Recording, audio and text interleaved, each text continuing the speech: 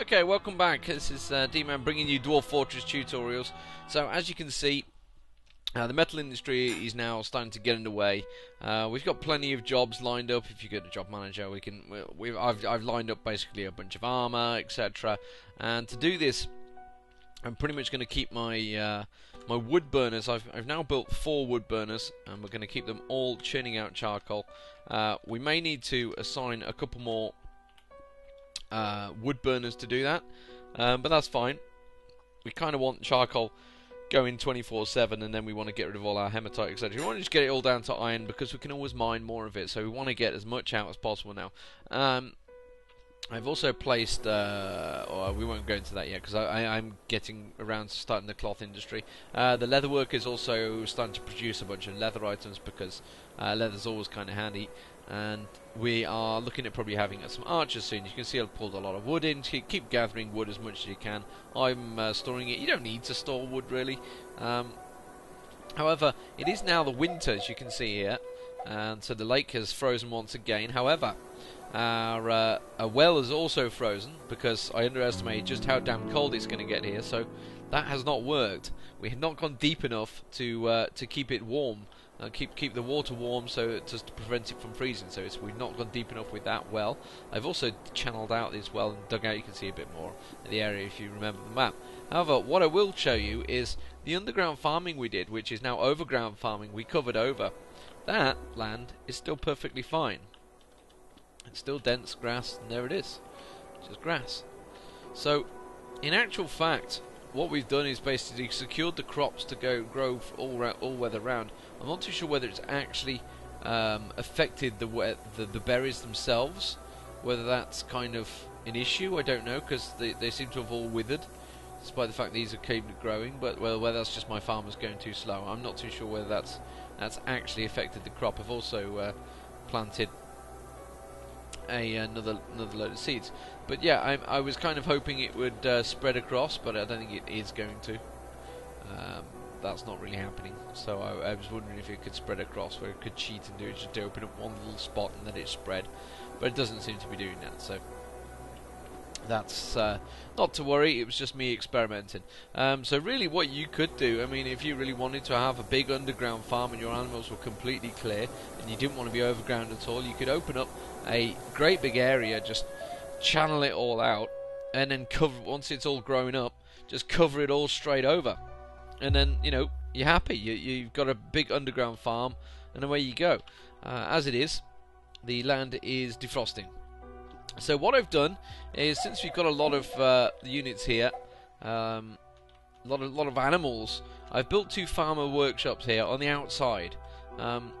And all I've simply done is set them basically, once you build the animal workshops, it's very easy really. You can just add new task, and there's only a few things you can do, and you just simply milk a creature. So one will be milking creatures, the other one can make cheese, and just put them both on repeat, and they'll be bringing the milk and the cheese, etc.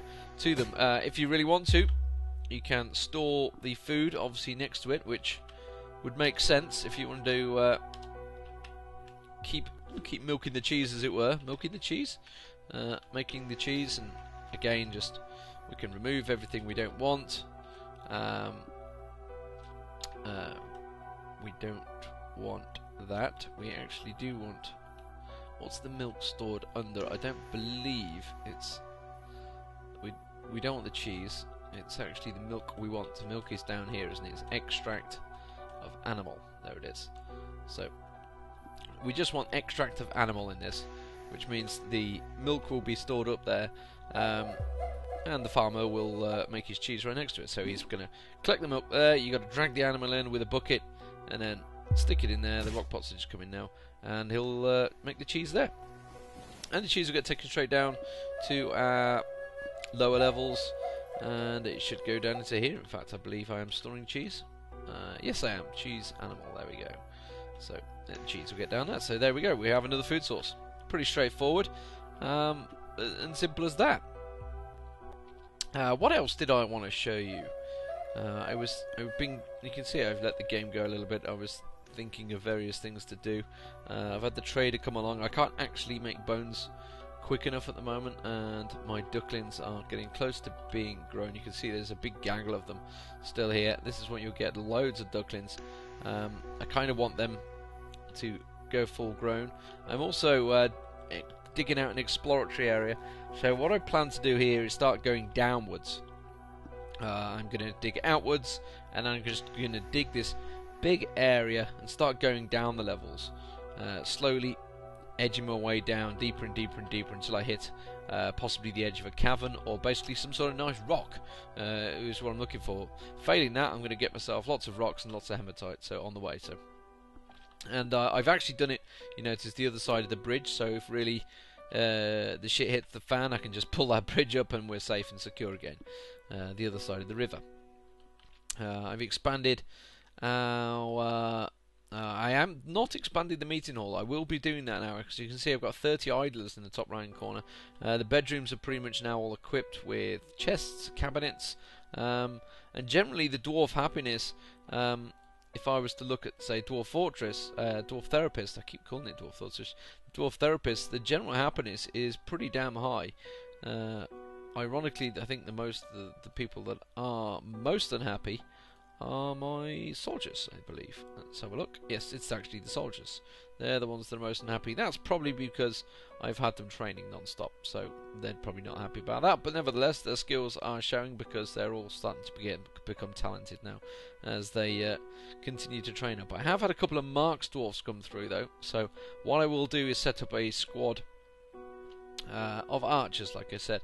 But for now, I'm going to keep them as hunters, because they actually train up pretty damn well as hunters. If you've got some enough things for them to hunt on the map, which I don't know if I do have really anything out there that can be hunted. There's really only turkey hens that they could possibly hunt, which is not so great. So yeah, I've not really got too much for them to do, so that's maybe something you could think about. Or we could set them up to train, set them up a barracks. So I'm going to go build them a barracks and give them an area to do it, which is pretty much straightforward. I don't want to ramble on too long, although as much as it is slowly becoming a let's play, I'm going to try and keep it down to the bare bones, and I'll set up so we can do some beekeeping perhaps next. So stay tuned, and I'll be back in just a few moments. Oh dear, oh dear, oh dear. I thought it was going to happen, and it may even happen again in a second. If I unpause it, it may continue happening. As was the case that I did mention earlier, the ice was melting, You there, this workshop's mine and now. well, we've lost two dwarves. Two brave dwarves. There they are, they've drowned. Unfortunately, one of them was one of my very first dwarves. He was a legendary miner, and he's died carrying logs, as well as his friend, or whoever the hell it was. They died carrying logs because they drowned. How foolish. So what we need to do is build some coffins. It's the only way forward. It's the only thing we can do really to get around this, and frankly I don't know how we're, other than when it freezes over, digging out their corpses again. Oh, he's begun his mysterious construction, this guy. I don't know what he's producing. Oh, who is it that's actually doing the construction? Oh, it's this guy here. He's a gem cutter. Oh, hopefully he'll come out with some top gems. What is he at the moment? Let's have a look at his general. He is he's a novice gem cutter. I'll be very happy if he comes out as a legendary gem cutter. But unfortunately we've lost people, so what do we need to do? We need to go to the jobs and the manager, and we need to make a new order for some rock coffins, otherwise they will haunt you. We need to make an area for these coffins as well. As I hiccup. So let's go down a level. It's really the only way I can do it. And begin. His mining friends will have to come down and dig out his own coffin for the legendary miner that was.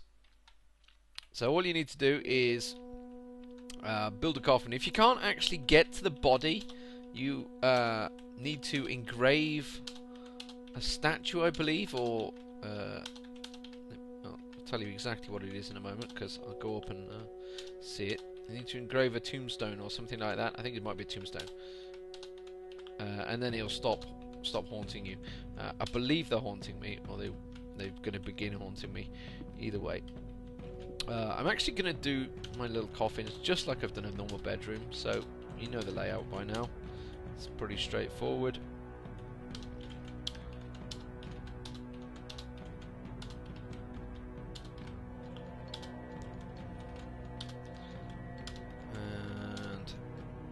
Fail. Oh, good God. Oh, good Lord. Failing hard. Don't dig it out, please. I need to remove those two. So what we're going to do is we're going to put coffins in each of these and make them tombs, because we don't want to lose too many dwarves. It's a sad day. A sad, sad day for my dwarves. Yeah, if you can't actually get to the body, I believe you can go to your Crafts Dwarves workshop, and it's under there it is, engraved memorial slab. So we may just do that. There we go. You can select which one you want it for. That's actually the Etin, so you could engrave a memorial slab for the Etin if you really wanted to. But it's the 2 miners we're worried about. But all they were doing was carrying wood. They died. There wasn't anything gallant, and that dog's they're risking their own lives. You know, you tell these kids, don't go on the ice while it's melting. They don't listen. An artifact has been completed. It will be engraved for years to come. Gem Cutter has created something, a shawl scepter. I'm not seeing him becoming a legend. He must have just been a mysterious. Boo! It must be. I think he just withdrew from society or was possessed. It wasn't the. I think it's the Fey mood that makes it legendary, which is a shame. Oh well, we don't actually have a decent gem cutter yet, so which is why I've not really done the gem industry too much. But there it is. There is 2 corpses, and we may need to engrave a stone if we can't actually fish them out too soon. In fact, I'm almost certain I'm going to have to, because I don't think I'm going to be able to retrieve those corpses. But what we'll do... Oh, good Lord, there's another one drowned. It's the fisherman. The fisherman's drowned now. What? You can't... There's nothing I can do about it other than wall it over. I could have... You know, I suppose it's my own damn fault for not putting an entrance over here and making them go over the bridge, and they're trying to make the shortest route. Oh, good God. I've just lost 3 dwarves to water, to drowning. That's how you can get rid of your enemies as well, by the way. You can have a bridge across there, withdraw the bridge, and they'll drown. And that's as easy it is for drowning. Meanwhile, this milking and cheesing malarkey is continuing. They are milking the creatures and lining them up, and we could also shear them as well. You can do the same sort of thing. You can do it at the same location. You can shear the creature, you can spin the thread, etc. So you could have a process of 1 milks and then you shear afterwards. And then over here you'd do 1 cheese, and then the next one would spin a thread. So, and you just repeat it like that. It's pretty straightforward. I could do with probably keeping the wool maybe somewhere around here as well that is sheared off the creature, just so it doesn't get lost. Yeah, so anyway, let's back down to the coffins. They must have dug it out by now. There it is. So we're going to build a coffin. So B, and it is around here somewhere as a... It's not called a coffin, it's called a burial receptacle, I believe. If I just whiz past it. It's at the top somewhere, isn't it? There we go. Burial receptacle N. So B and N, and that will be where the burial receptacle will be. If you really wanted to... Oh, I've just built a bed. I don't want to build a bed. I don't know, maybe some people would class it as a bed. We could have vampires. In fact, they are putting... I believe Toady is putting some sort of necromancer-style thing into the game, so what the hell, I'm sure it'll probably come soon. And we're also going to build doors. We're going to make them proper tombs. Just below the bedrooms as well. Not that that's gloomy or anything. There we go. And some burial chambers. And all you do is once they're built, hopefully our guy will come whizzing down and build them up. There he is. So he builds his, puts his coffin in there. And now we just want to say use for burial. Yes. We could make it a tomb if you really wanted to. So there's the tomb. And you assign its owner. Well, you can do that for when you get like a mayor, etc., or a higher person that can use it. But for now, we're not going to. We're not bothering. I don't. Oh. No, not another one. Ambush. Oh crap. Okay, let's go back down to our dwarves again quickly. Let's go back down to the burial, and we'll deal with the ambush in a moment. So, free tomb, I believe we want to use, and I just want to use it for burial. So, we're not going to allow pets. We're just going to have citizens, and our person's going to come along and hopefully maybe pluck those fateful dwarves out of the river, and we'll just have all those as little burial chambers. And now I need to go deal with the ambush, so I'll pause it once again and I'll have a look at what this ambush is going to bring. Looks like there they are. I can see them all. Oh, good lord. Look at that, an ambush. They're right next to the guy. He's dead. You're dead, son. You're not coming out of this one alive. He's carrying his fish, but he's not getting out of there. How many have we got? We've got 1, 2, 3, 4, 5, 6, 7, 8. If we have a look at them, what are they packing? There's a goblin lasher, goblin spearman. I think they're all goblin spearmen, which actually works well. I think I've got lots of mace dwarves. Well, 8 means they're probably going to get through the traps, but we'll see. I'm going to move my army to be positioned, and let's action the burrows. So let's go to the alerts, military alerts. We're under attack. We need to tell our civilians we're under attack, so they'll immediately get into the position. And I'm also going to move my military. So we want the squads, S, the tin paddles, and we want to move them. And we want them all to be here, stood in the doorway, ready and waiting. So we're going to station them there. So should unpause the game, and that's what should happen. That dwarf got immediately slaughtered. Pull into position. I need to be careful that there's no other dwarves returning, which there is. Now, the question is, do I go out and face them? No, I don't. I think our dwarves should run away. Our brave dwarves. Why have I only got 2 dwarves here? Where's my military gone? Stage S. Where are the rest of my military? Why have I only got 2 military? This is worrying me. Why have I only got 2 military? I have 6. 6 military. All here. Now, on what schedule are they on? Well, they're not on any schedule at the moment. They're on active training. So why have I only got 2 military people stood here? Where have the rest of the pussies run off to? There's one. There they come. Oh, they're going out to face them. Good lord, that's slaughter. They've run out, and that's the dwarf's dead. Oh dear, that did not end well, and they're all been killed. They're going to run in. Hopefully, they're going to all get caught in the traps. Yes, the traps win. The dwarfs lose. Well, that wasn't successful, was it? That was not successful at all. Meanwhile, I can see there's people being struck down here, there, and everywhere. So I'm guessing there's still a bunch of ambushes around the map somewhere. I don't know where, but it looks like my dwarves have died off. Oh, there he is. He's going to get run straight into a trap. So I guess the traps have worked. Springtime has come. And it gently tells me springtime has come, despite the fact I've just lost my military. Well, that's not worked out so well, has it? And that's the way it goes in Dwarf Fortress. I didn't want them to run out, I've got to be honest. I wanted them to stay stationed. So, oh well. Let's go back to our military and alerts. Let's tell them to go back inactive. And have we got anything left of this squad? Who's left? It says 0. I think they're all dead. The whole squad is dead. All 6 of them wiped out. So all that hours of training now just gone down the drain, and now I'm down to 50 dwarves. We've just lost quite a few dwarves in that area. Oh, look, so they're still at peace, but oh well. We've had it quiet for a while, so I guess it was only fitting that eventually it happened. They didn't last long at all, did they? I've got to be honest. It was a pretty poor showing from my dwarves.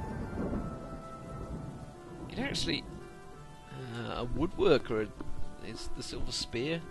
So the woodworker had actually had a good go at that goblin. The woodworker went down though, but I think he took a goblin with him. That woodworker.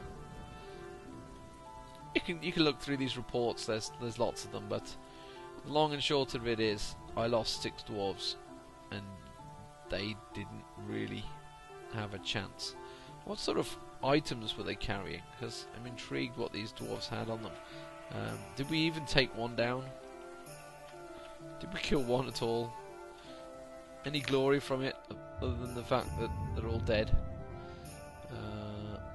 Oh look, he had the blue peafowl high leather boots on. The item.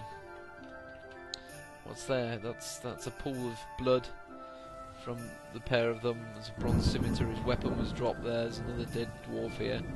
He didn't last long at all. A dead dwarf there. So we've got goblin in the cage. We managed to catch this goblin. Let's have a look at the goblin.